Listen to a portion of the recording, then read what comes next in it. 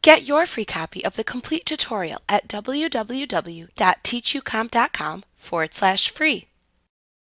When receiving customer payments in QuickBooks Online using the Receive Payment window, most often the amounts are deposited into an undeposited funds account. To record a deposit of funds from the undeposited funds account to a bank account, like your company's checking or savings account, click the Create button, and then click the Bank Deposit link under the Other heading in the drop-down menu to open the deposit window. Select the bank account into which the funds will be deposited from the drop-down menu in the upper left corner of this window. Enter the date of the bank deposit into the adjacent Date field. If you have locations enabled in QuickBooks Online, you can use the Show Payments for this location drop-down to show funds received from a specific location within the Select Existing Payments section below if needed. The default value for this drop-down is the All Locations choice. The Select Existing Payments list shows all received amounts waiting for deposit. This list has the column headings Received From, Date, Type, Payment Method, Memo, Reference Number, and Amount. The Received From column shows from whom the payment was received. The Date column shows the date the payment was received. The Type column shows how the payment was entered into QuickBooks Online. The Payment Method column shows what type of payment it is. The Memo column shows any memo field information. The Reference Number column shows the payment's reference number if applicable. The Amount column shows the payment amount. Check the checkboxes to the left of the items in the Select Existing Payments list that you will be recording within this bank deposit. To help you make selections, you can click the Select All button at the bottom of this list to mark all items for deposit. You can click the Clear All button to clear selected list items. In the lower right corner of this list, the Total line shows the total amount of funds in the list. The Selected Payments total shows the total amount of selected items in the list. The Add New Deposits list lets you add additional items not recorded by other transactions in QuickBooks.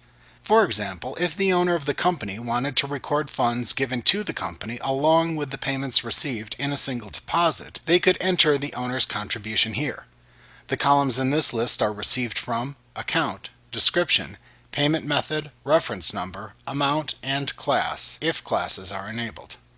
When creating a new deposit amount, first select the customer, vendor, or employee name from the Received From column. Use the Account column to choose from which account the funds are coming. For example, if recording an owner's contribution to the company as part of the total deposit, the owner's contributions equity account would be selected here.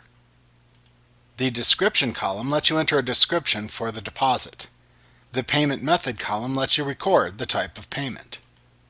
The Reference Number column lets you enter a reference number for the line item if needed. The Amount column lets you enter the amount to deposit for the line item. You can also use the Add Lines and Clear All Lines buttons below this section to add more lines to the list, or clear all the information from the lines in this list.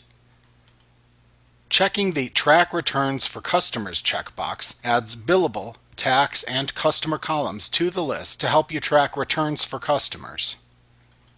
The New Deposits total in this section appears in the lower right corner of this list.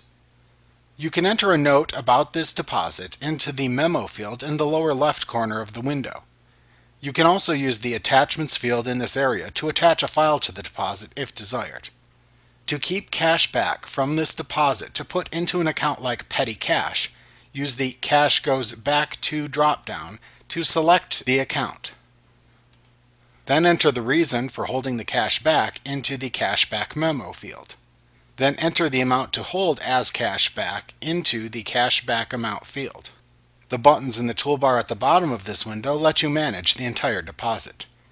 To cancel the deposit, click the Cancel button. To print a deposit slip and summary, or summary only, click the Print button to open a pop-up menu. Then select the command to perform: Print Deposit Slip and Summary, Print Deposit Summary Only, or Setup and Alignment.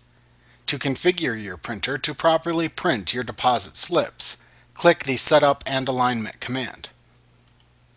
Clicking the Make Recurring button lets you create a recurring deposit, which is rarely needed for most companies.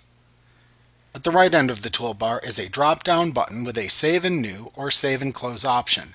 Either click the button to perform the current choice shown, or click the drop-down arrow and then select the alternate choice from the pop-up menu. Selecting Save in New saves the current deposit and then opens a new deposit window. Selecting Save and Close saves the deposit and closes the window.